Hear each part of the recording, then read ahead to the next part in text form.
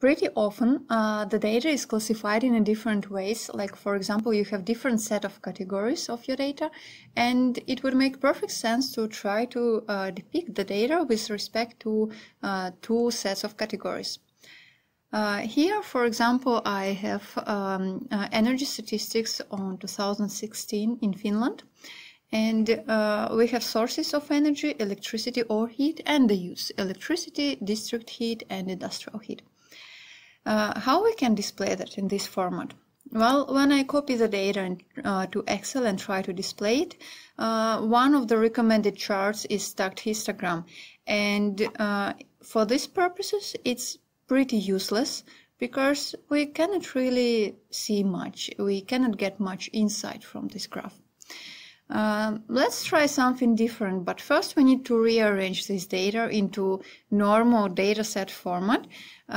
There are different ways to do that. You can try to do it manually, you can try to use lookup formulas, but now in Excel there is a very nice and easy feature called Power Query, where you can work with data. So it's here in Data ribbon. We can just click from Table. The Power Query window opens.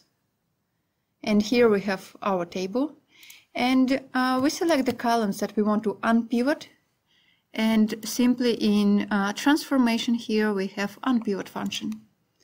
Voila! And we have a normal data set.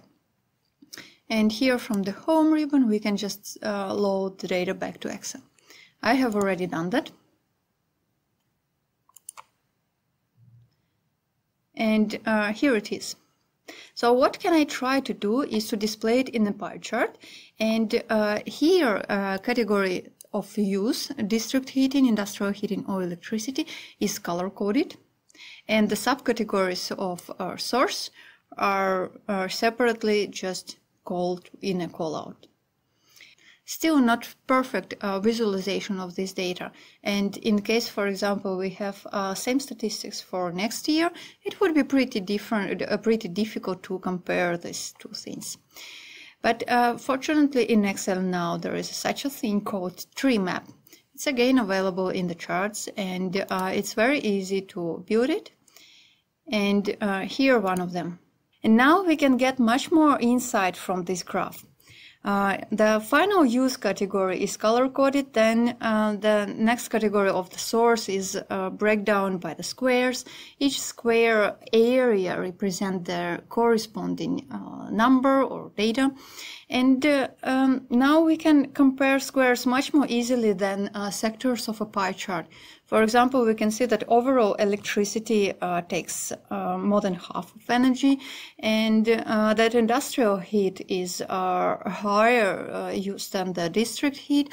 We can analyze the breakdown. For example, we can see that solar power prevails comparing to wind, that heat production is used relatively more in district heating than industrial heating, etc. This kind of graph, the Treemap, is used a lot by information agencies. For example, this renewable energy report uses Treemap to break down the energy consumption, and with a little bit different style, the same data is highlighted by the sector.